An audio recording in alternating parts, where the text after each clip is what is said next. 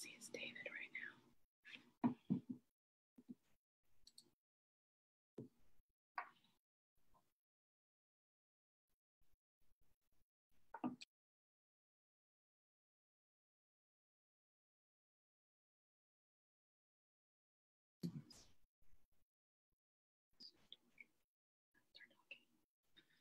Good morning. I am Pastor Andrew, and greetings from the Modesto Church of the Brethren online version for May 17th, 2020. If you are tuning in for the first time, welcome. And if you would like to visit once we resume our in-person worship, we are located at 2301 Woodland Avenue, Modesto, California, 95358. I stream today from my home and pray that you are all staying home and well during this time and always. Please note that you can type greetings and converse with others while watching. You can also message or email this page with any questions, comments, joys, concerns, or prayer requests that you would like to share privately. This week's Zoom Bible study will be on Wednesday at 1 o'clock. Please email me or this page if you would be interested in joining or if you would like to set up a new date and time. Today's sermon is entitled Community and will be based upon Acts chapter 2, verses 42 through 47. I would like to thank today's volunteers for helping with worship. We have Linda, who will be playing the piano, David, who is helping to lead singing, Jonathan for offering our opening prayer, Maddie, who is reading scripture, Kelly for children's time, and Allison for sharing of the joys and concerns, as well as being our lead technical advisor. Next week, Jeff Glass will be bringing the sermon, and we appreciate the message that he will bring and the challenge and comfort he will offer to us all. And now, if Jonathan would please lead us in a word of prayer.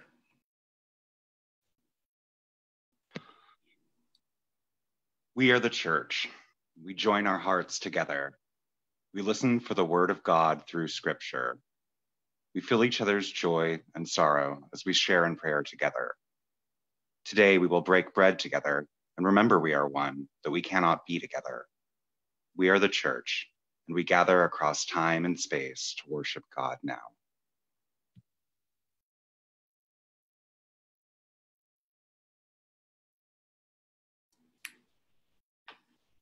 Thank you, Jonathan.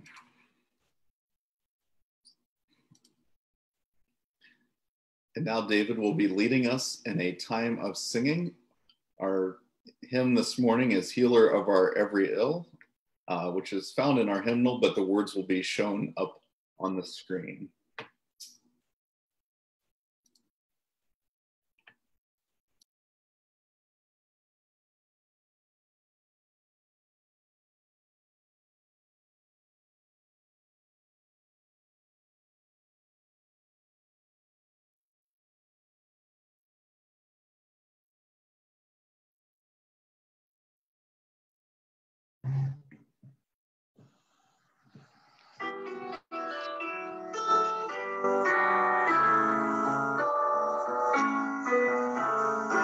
Healer of our every ill, light of each tomorrow, give us peace beyond our fear and hope beyond our sorrow. You who know of fears and sadness, grace us with your peace and gladness. Spirit of all comfort, fill our heart. Healer of our every ill, light of each tomorrow, give us peace beyond our fear and hope beyond our sorrow. In the pain and joy, beholding how your grace is still unfolding, give us all your vision, God of love. Healer of our every ill, light of each tomorrow. Give us peace beyond our fear and hope beyond our sorrow.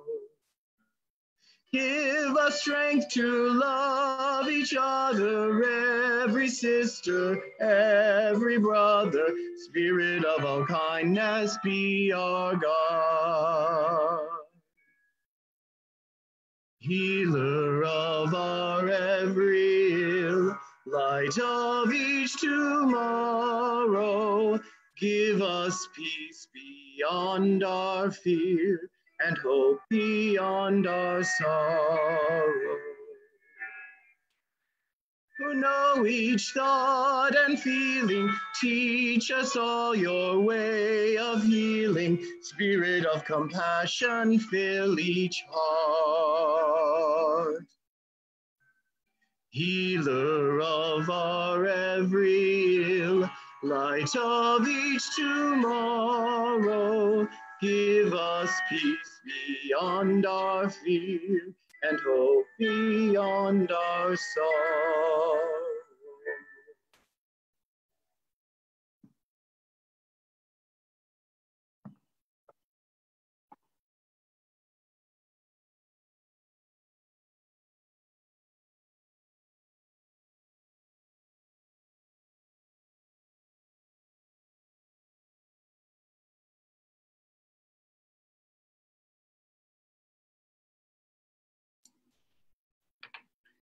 Thank you, David, for sharing that song of hope and of promise with each of us. And now we have our scripture for today, coming again from Acts chapter 2, verses 42 through 47. Afterwards, we will be having a time for the children. So if the children are watching or would like to gather, Kelly will be sharing a time with them here shortly. But first, we have the scripture with Maddie. Acts 2, verses 42 through 47. They devoted themselves to the apostles' teaching and fellowship, to the breaking of bread and the prayers. Awe came upon everyone, because many wonders and signs were being done by the apostles. All who believed were together and had all things in common. They would sell their possessions and goods and distribute the proceeds to all, as any had need. Day by day, as they spent much time together in the temple, they broke bread at home and ate their food with glad and generous hearts, praising God and having the goodwill of all the people. And day by day, the Lord added to their number those who were being saved.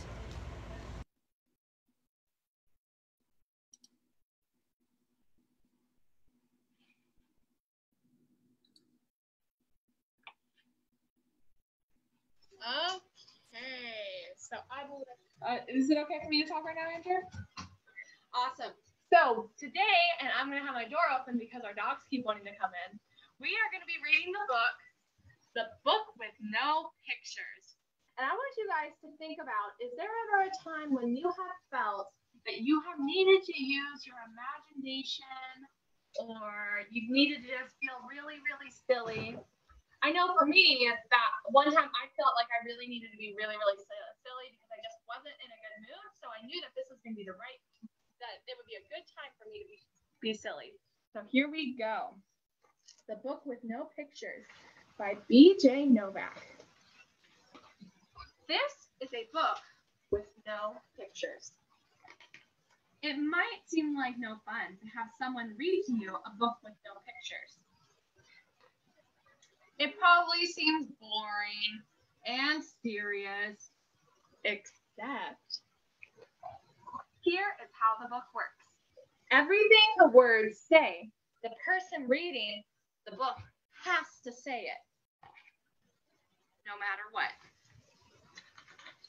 That's the deal. That's the rule. So that means even if the words say, bark, wait, what? That doesn't even mean anything. Blurf. Wait a second. What? This isn't the kind of book I wanted to read. And I have to say every word the book says? Uh-oh. am a monkey who taught myself to read. Hey, I'm not a monkey.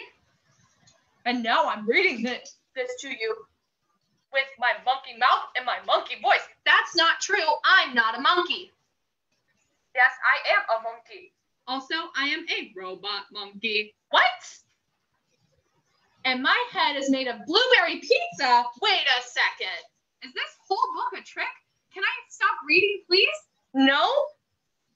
And now it's time for me to sing you my favorite song. A song. Do I really have to sing a glug, glug, glug, my face is a bug. I eat ants for breakfast right off the rug. What? This book is ridiculous. Can I stop reading yet? No, there are more pages. I have to read the rest. My only friend in the whole wide world is a hippo named Boo Boo Butt. Boo Boo Butt? And also, the kids I'm reading this book to are the best kids ever in the history of the entire world. Oh, really? And these kids are the smartest kids too, because these kids chose this book even though it had no pictures, because these kids know that this book makes grown-ups have to say silly things and make silly sounds like, oh no, here it comes. Glurgawako, my grumpadoo, brog, brog, brog, oh, eems, blackety, blackety, glibbity, globbity, globbity, libbity, beep, boop, my doongy face. Oh my goodness. Please don't ever make me read this book again. It is so silly. In fact, it is completely and utterly preposterous. Next time, please choose a book with pictures. Please, because this is just too ridiculous to read. The end. Bonk. I didn't want to say that. So, that is the book with no pictures, and I hope that you guys are thinking about a time when you needed to feel really silly or you had to use your imagination, because I know in these kinds of times that it's really important when we're with our families to use our imagination and to be silly. So I want us all to go ahead and hold our hands, or if you're with your family, here, family, hold my hand. Gotta be in the picture. Sorry. Okay. I got it. So we're gonna hold our hands. Holding hands. And we're going to say a little prayer together, okay? Here we go.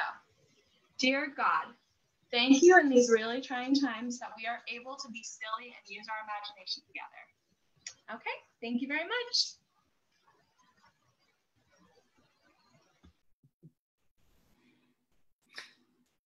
Thank you, Kelly, for sharing of that children's story. I think I can safely say that despite our ages, we all appreciated the words that you offered.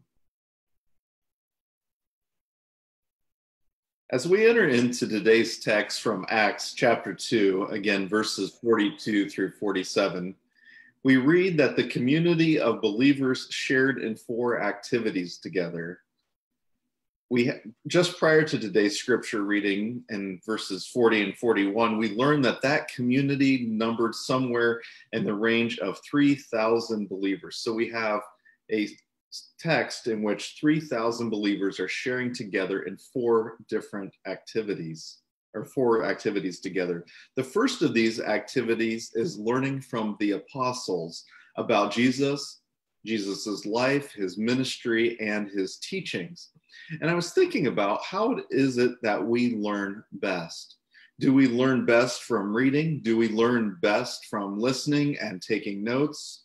Or perhaps we do better learning from research and trying to figure out some of the reasons behind the learning?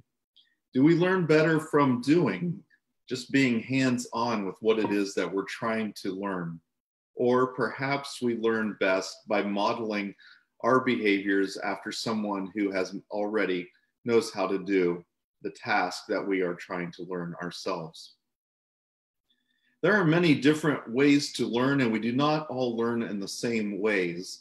And I know that our educators within our congregation and those who are watching could do a much better job than I am at explaining the different ways that we learn, as well as the theories behind all of them. And I will not belabor that point any further. But we have these early church members learning together from the apostles. So we have the 3,000 learning from the 12. The second activity that we have this community of believers doing together is gathering for fellowship with one another. If we read through the gospel accounts of Jesus's life and his ministry, this seems to be an important aspect to Jesus's ministry. And so it's something that has been passed on from one generation and to the next. Now, we don't know exactly who the community was. We don't have all of the demographics or all of the data that's been collected upon each person that was there. But we can safely assume that it was a varied group, that there were some differences among the people, that they were not all the same. And yet they were still invited and they all came together. Think about that. All of the differences that we have within our world were also some of the differences that existed back then. And it was just as radical then as it would be for us today if 3,000 people with all kinds of interest and beliefs and differences or preferred foods and diets, as well as languages, and just all the different customs that they would observe. And yet here it is that they are all coming to fellowship and to share with one another. What an amazing and beautiful picture it presents to us. Luke also writes that the community broke bread or ate together as equals, as partners in ministry. Again, if we turn back to Luke's first account, that is the gospel, we can see that Jesus ate with a remarkably diverse group of people. He ate with tax collectors, he ate with sinners, he ate with religious leaders, he ate with ordinary people. He ate with the rich, he ate with the poor, he ate with men, and he ate with women. He ate with the powerful and also the powerless of his day and of his society. It must have been similar with this group of believers that Luke writes about. That this group of that the bystanders who are watching on are seeing people from all walks of life gathering together and not only sharing in fellowship with one another, but also with eating with one another, sharing of a common meal. It must have also, from a cook's perspective, must have been also quite the sight to find one meal that they all enjoyed. Lastly, Luke writes that the community comes together for prayer, and it sounds as if this was not happening just during the worship services, but was happening at all times and throughout the life of the community that has gathered. The practice of prayer is what grounded and encouraged and solidified the community and its ministry that it would begin to undertake shortly after what we have written for today. And it was these four practices that drew people to the fledgling movement that we now call Christianity. As Luke writes, day after day, the Lord added to their number everyone who was experiencing liberation. That's how it's recorded, or that's how it's written and translated in the Voice translation. It's a powerful testimony to what it is that was happening within the early church. As is the case with most biblical passages, people tend to have a reaction to today's scripture. If we look, we can read throughout history that the most common reaction by pastors, biblical teachers, and religious leaders is to try to explain away the scripture by saying that what Luke was writing, it was not a literal account of what was happening. Instead, what Luke actually intended in his writing is to provide a glimpse into what will happen in heaven rather than what is happening here on earth. Personally, I believe this to be an unsatisfactory explanation, and I think it's one that discredits Luke's writing rather than placing importance upon them. And it is disheartening that this should be critiqued by religious leaders as to be an unattainable goal, as this scripture should be a source of encouragement as to what the church can be like now. We are, and we can be more in the here and the now, as well as in the sweet by and by.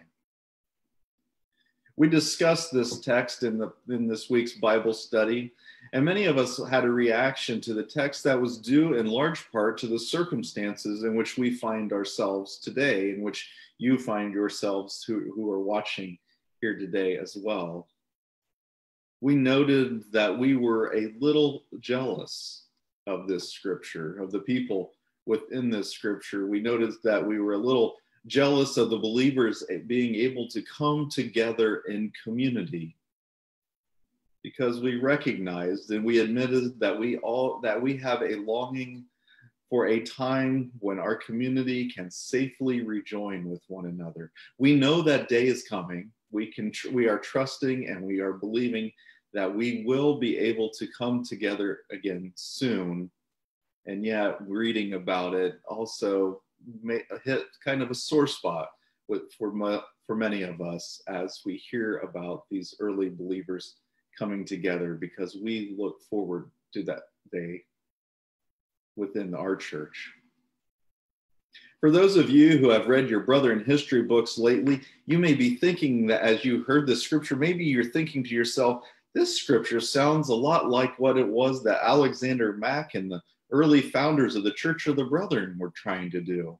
And you would be right, because the early Church of the Brethren sought to model itself after the early church in its beliefs and also in its practices. And that includes the ones in today's text. These early brethren took the words of Jesus seriously, as we continue to do within our current Church of the Brethren, and tried to follow Jesus's example as well as that of the early church as closely as they could, for better or for worse. There are many stories within our early history of the membership trying to follow the examples of Jesus and taking them again with utmost seriousness, and having some difficult consequences within their lives and within the lives of their faith community, and yet they stuck to it. So as we read about the early church, as we read about these founders of the Church of the Brethren and how they sought to model themselves after these members that Luke records, what would it be like if we at the Modesto Church of the Brethren lived out this text and model within our lives, within the life of our community? Because let's assume and let's believe and trust and have faith that there is a day coming when we will be able to safely gather back together.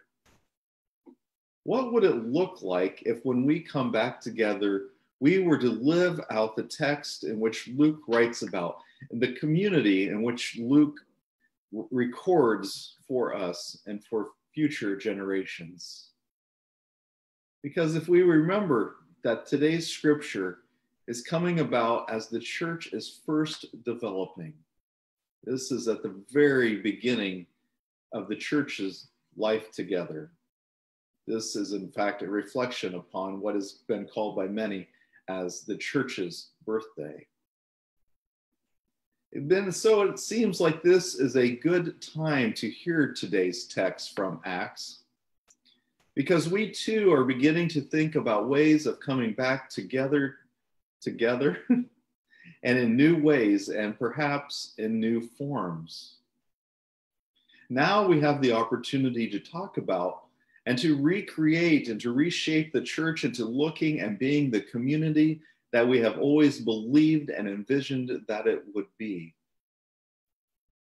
I would encourage you to dream about what the Modesto Church of the Brethren will look like now and into the future as we begin to emerge, as we begin to come back together again.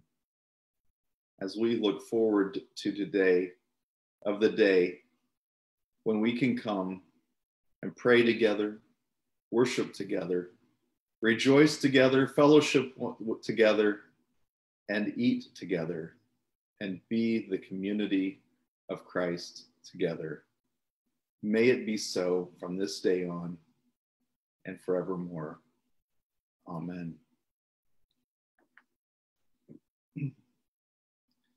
Before we enter into our joys and concerns for this morning, I would like to just highlight again a few of the announcements that we had earlier. Again, you can message or email this page with any questions, comments, joys, concerns, or prayer requests that you would like to share, either with the community or like to share privately. This week's Zoom Bible study will be on Wednesday at 1 o'clock. However, if that time does not work for you, or you would like to set up a new day and time, please contact me directly and we'll see what we can do. And if you would like to join us on Wednesday at 1 o'clock, please email me for contact information as well. I would like again to thank today's volunteers for helping with worship. It has been a blessing for me to be able to hear the varied and the rich voices that our community has to offer.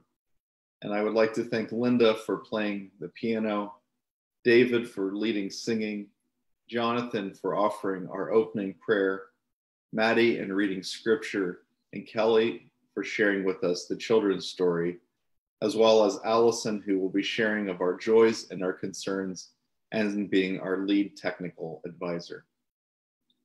Next week, we will have a guest pastor sharing with us. We'll be having Jeff Glass, who will be sharing of the sermon, and we look forward to hearing his words of comfort and of challenge. And now we have several joys, concerns, and prayer requests that have been shared with us for this morning. Okay. Our first that was lifted evidently during the week was from Al. And Al is happy that he had a successful cataract surgery and is doing well and enjoying his new vision.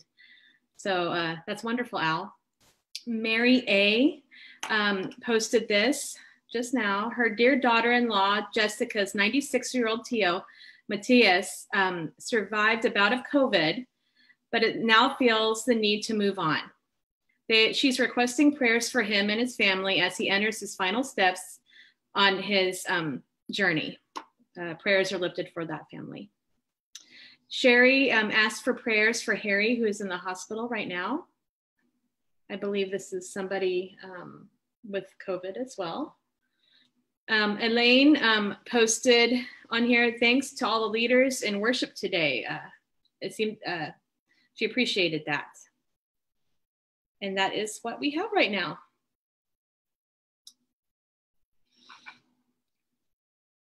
We also light one candle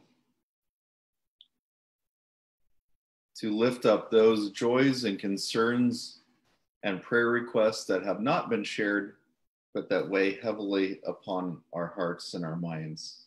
We have one just in, a joy. Little Ezra is from Kelly. Little Ezra crawled for the first time this week. We rejoice in this new development in this young person.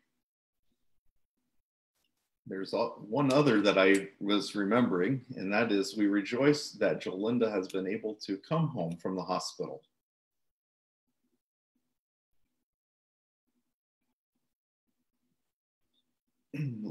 Let us offer these spoken and unspoken up unto God.